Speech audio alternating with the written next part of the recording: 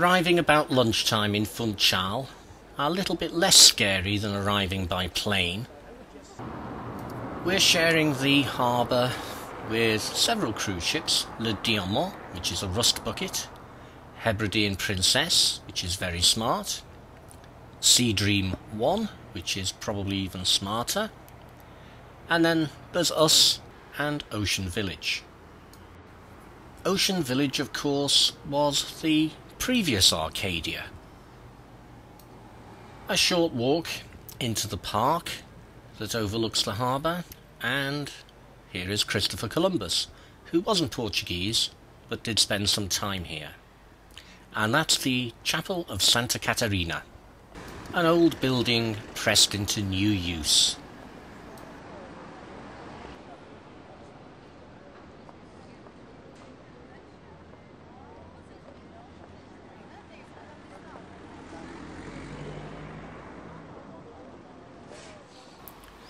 Funchal's taxi drivers, saving fuel as they move up the queue.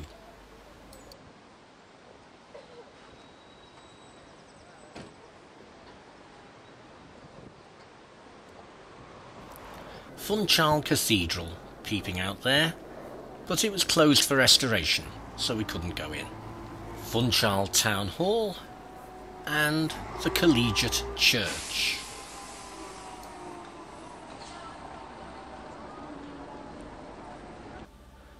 This is also under heavy restoration, but you could see at least some of the magnificent interior.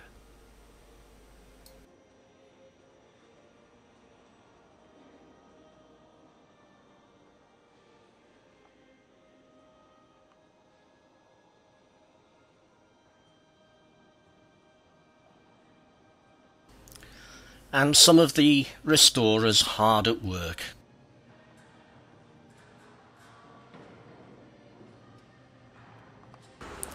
That's the Museum of Religious Art, making up the third side of this square.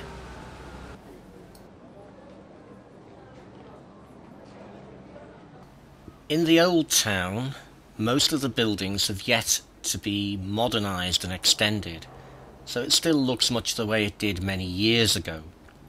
Lots of ethnic restaurants here, apparently. And the terminus of the cable car that goes up to Monte is here. We'd done the cable car trip on a previous visit, so we decided not to repeat it today. The statue is João Gonçalves Zarco, who discovered Madeira. Next morning, we're picked up by taxi driver Ricardo da Costa for our pre-arranged day-long island tour. And we start with this viewpoint high above Funchal. Ocean Village left last night, and this morning one of the Costa ships has come in.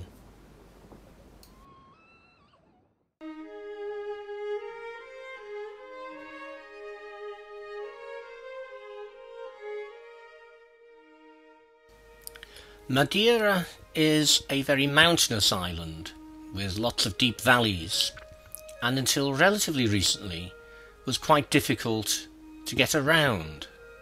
But new roads have been built now, linking up the remote villages.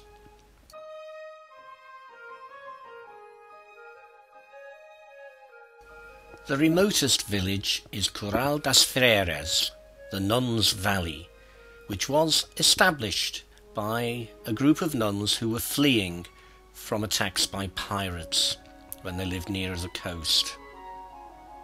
Only in very recent years has the proper main road system been extended through tunnels to reach this village.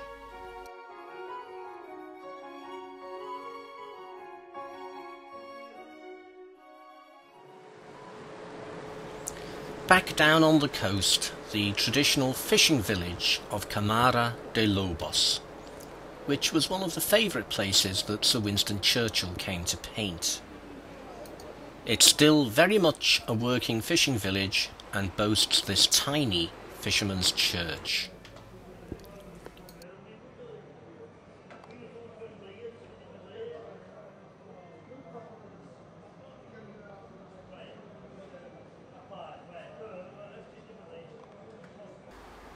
Further west along the coast, steep cliffs rising straight from the sea.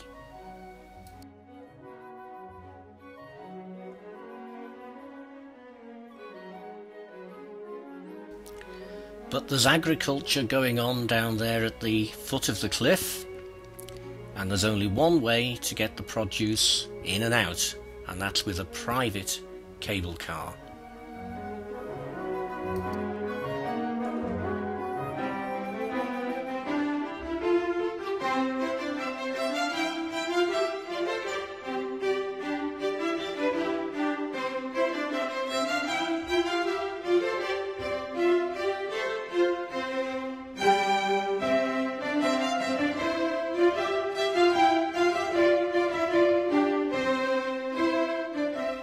We're standing now on top of the second highest cliff in the world, and claimed to be the highest in Europe, but whether Madeira is geographically part of Europe or not, I wouldn't be so sure.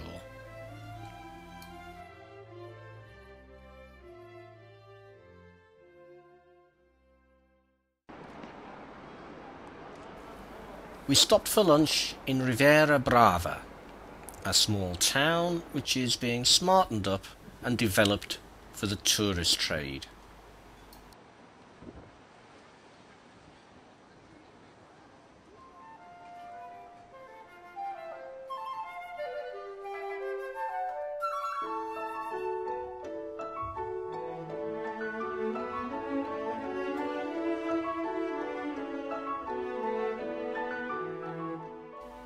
We're travelling through the centre of the island now, on the only main road that travels from the south coast to the north.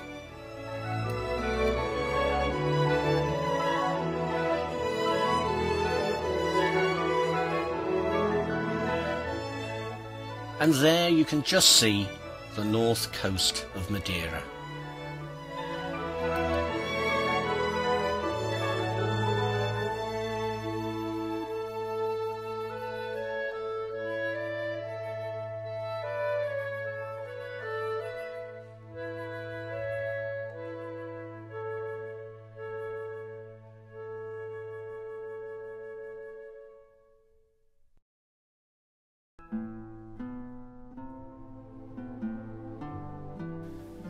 Mount Teide, at the centre of the national park, at 3,715 metres, this extinct volcano is the tallest mountain in Spain, and as you can see, we're above the clouds. The clear skies make this mountainside ideal for the location of an observatory, and these telescopes belong to many different nations. The coach tour takes us through this weird moonscape to a public viewing area the other side of the peak. It is possible to go up a cable car partway up the mountain and then walk the rest of the way, but this isn't advised for people who aren't used to that kind of thing.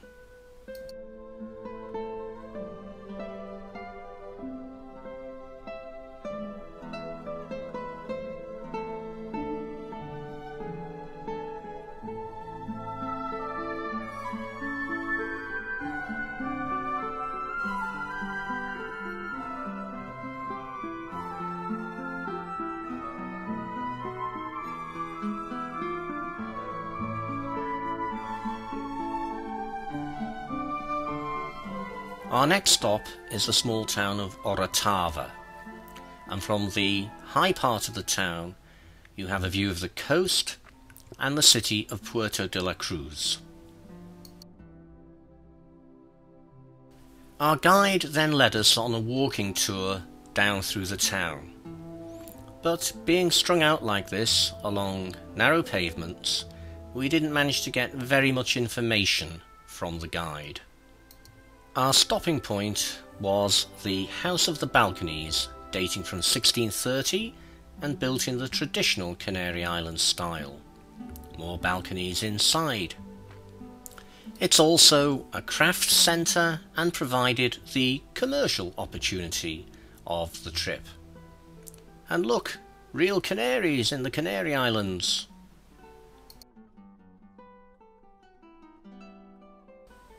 Finally down to Puerto de la Cruz on the coast, the original capital of Tenerife, and today the main tourist venue on the island.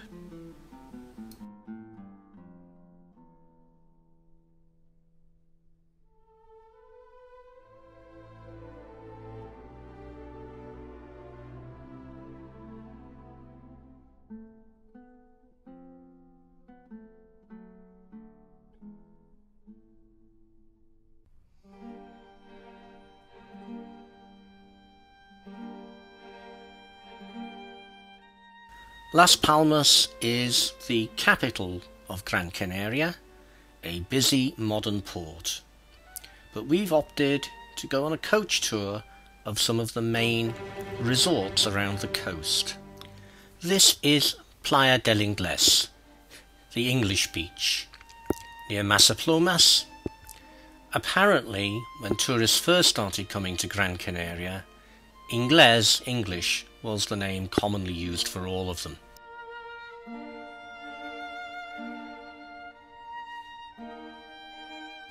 Puerto Rico was once a simple fishing village. Now, seemingly every square millimetre of the steep hillside of this valley has been built on. And in fact, the valley next door has been taken over as well.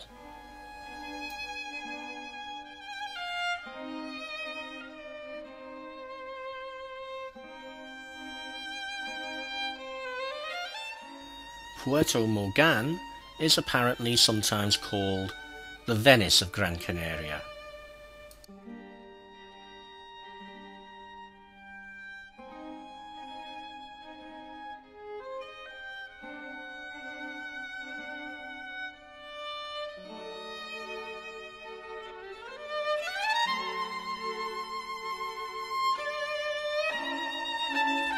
We thought if ever we did come back to Gran Canaria, Puerto Morgan is probably the place we choose to come.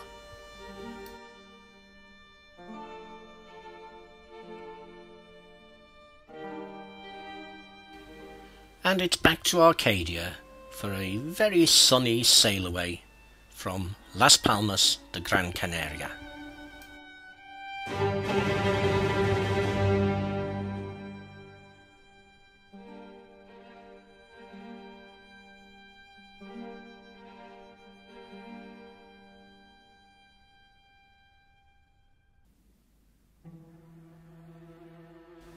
Timanfaya National Park, the Fire Mountains, formed when 100 volcanoes erupted in the 1730s. The last eruption was in the 1830s, but it's still very hot under the ground, and today we're treated to a series of demonstrations. The first one consists simply of shoveling up a little gravel from a couple of inches below the surface and dishing it out so that we can all feel just how hot it is.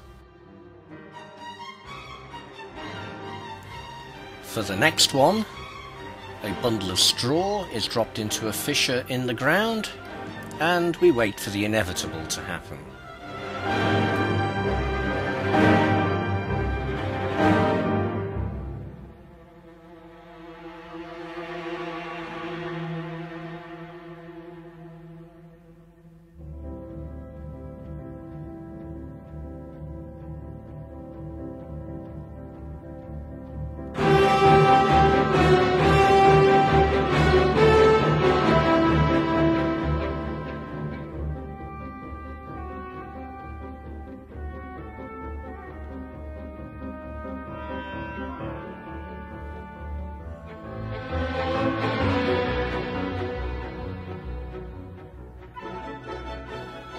For the most spectacular demonstration, first a little water is dropped into the hole in the ground just to cool the rock slightly.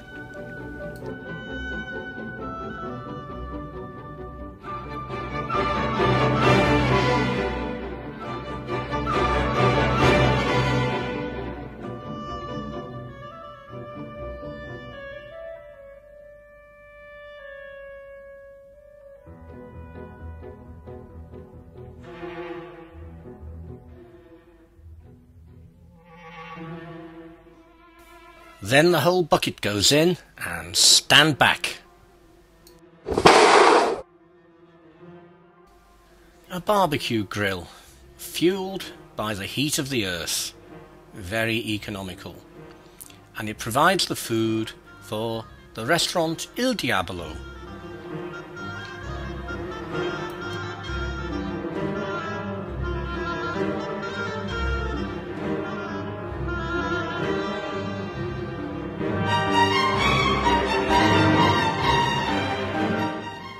You're not allowed to wander on your own through this Martian landscape, but entry to the national park includes a coach tour around this desolate scenery.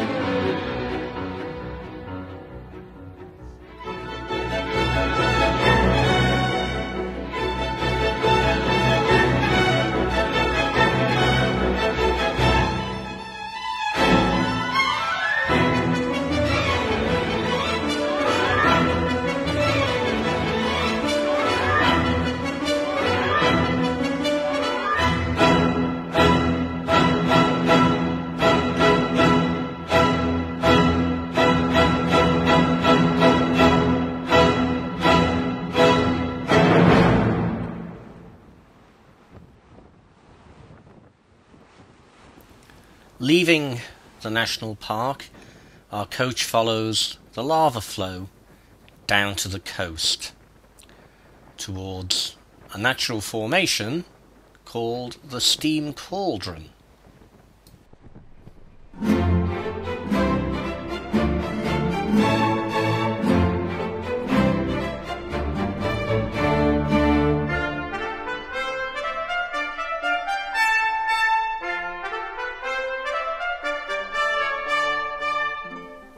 Our final stop in Lanzarote, and the commercial opportunity, is a vineyard. They grow the vines in a unique way here because of the high winds. Each vine is planted separately and surrounded by a little semicircle of lava rock. Apparently, each vine plant grown this way produces a greater weight of grapes than one grown the conventional way.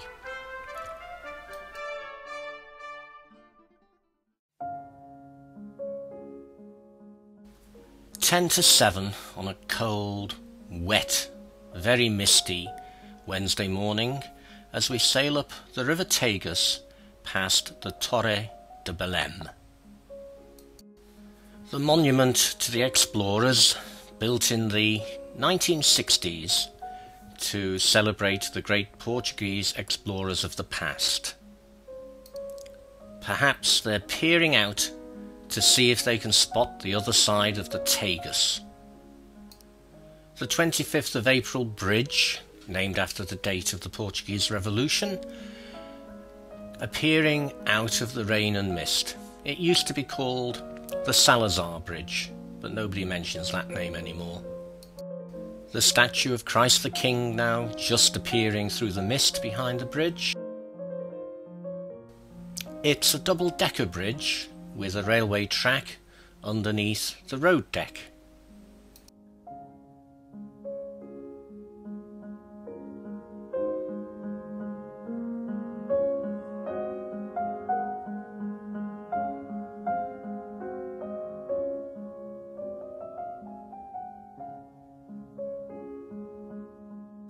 And you can see up through the open metalwork of the road deck.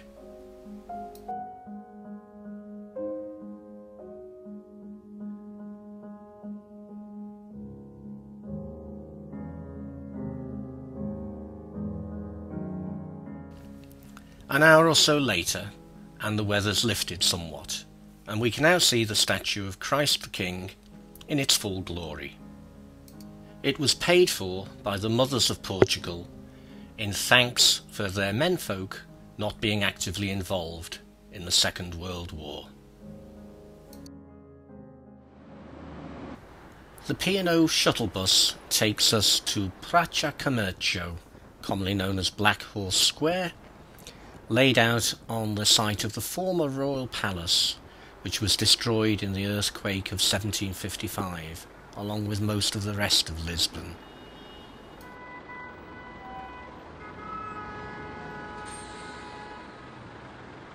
The statue is José I, who was King of Portugal at the time of the 1755 earthquake. Walk through the arch onto Rua Augusta, the main street in the lower part of the town.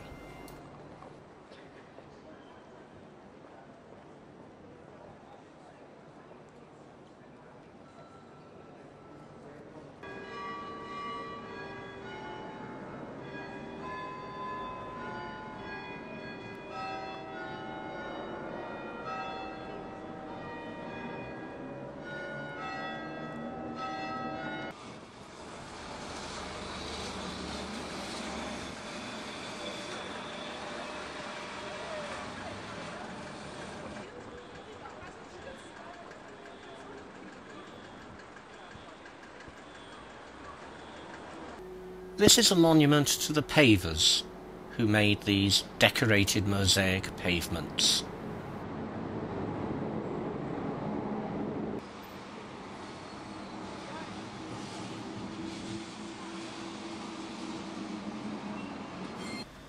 Lisbon Cathedral, originally 12th century, but most of what we see today is 14th century, built on the site of a mosque.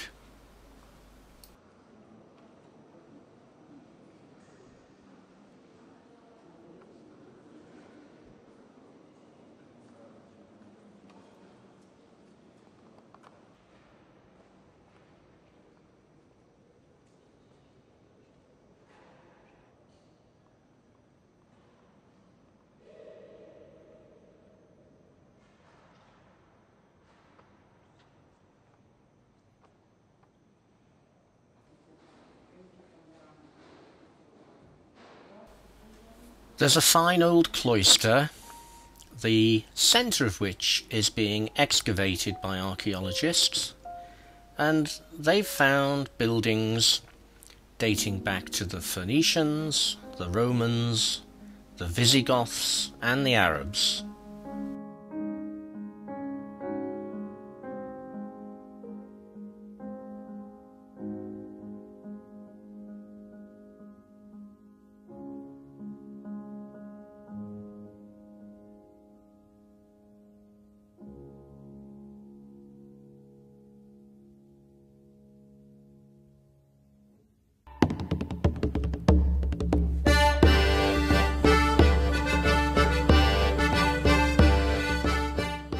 Originally opened in 1492, the Hostel de los Reyes Católicos, in other words Ferdinand and Isabella, was a hostel for the pilgrims to Santiago de Compostela. It's now a parador, in other words a Spanish state-run hotel, and an ideal spot for an early morning cup of coffee after our coach ride from Vigo. It stands at one end of the great square of the Praça de Obradero, which also boasts the great facade of the Cathedral of Santiago de Compostela. The other two sides contain the Senate building of the university and the Pazo de Raxoi, which is the seat of the city and regional governments.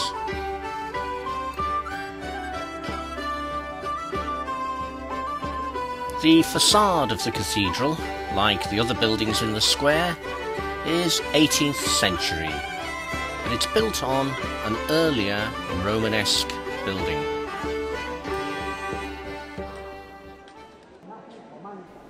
Inside, the cathedral is very richly decorated, from the donations of centuries of pilgrimage.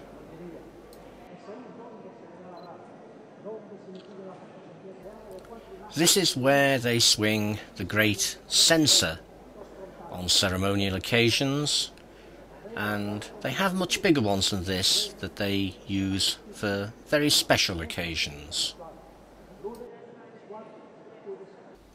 Under the high altar, passageways lead down to a small crypt.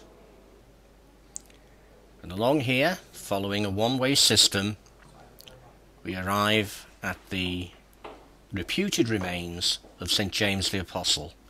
The casket was built in Santiago at the beginning of the 20th century.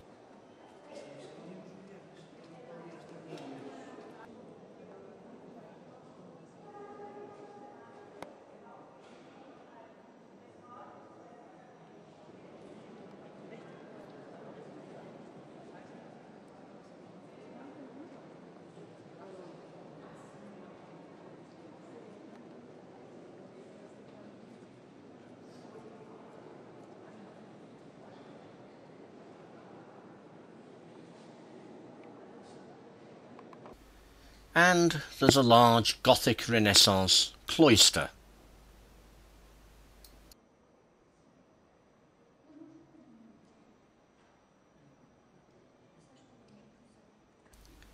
Back inside you can visit the magnificent library, which apparently contains some priceless ancient books. And the sumptuously decorated chapter house. I think the canons of this cathedral live quite a pampered life.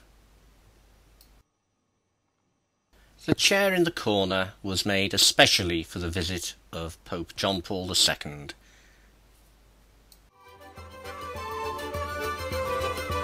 And so we start our walk around Santiago de Compostela, a perfectly preserved medieval town. Very busy with lots of bustling shops, some of which are quite tiny. There are other kinds of tourism now keeping the town busy apart from pilgrimage, but there are still plenty of pilgrims who come.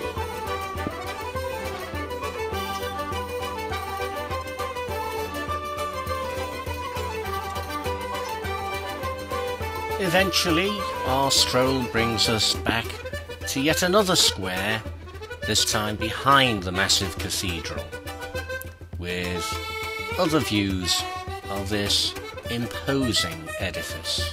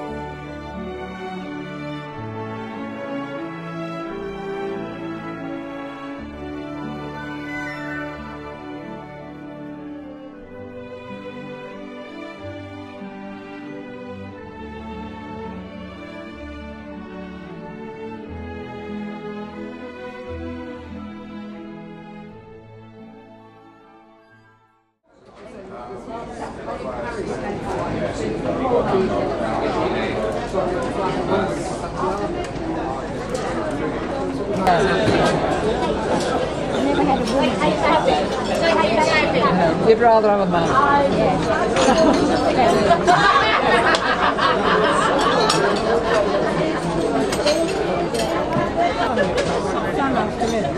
Is this whatever called cruise?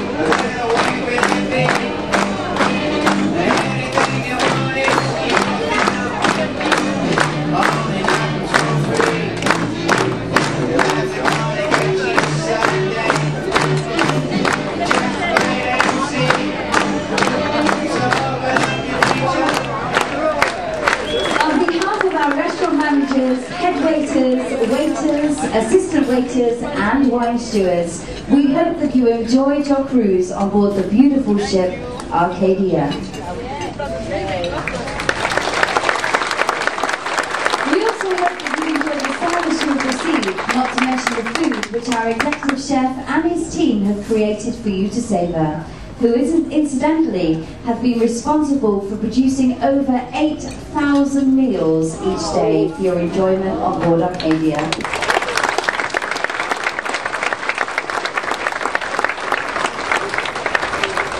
Ladies and gentlemen, please welcome Arcadia's executive chef, John McMullen. Our premier sous chef, Andrew Soddy. Canaries, responsible for all the main meals for those extra inches on the waistline, executive pastry chef Christopher Marzane. And of course, ladies and gentlemen, the rest of Arcadia's Galley Brigades. Please enjoy the rest of your meal.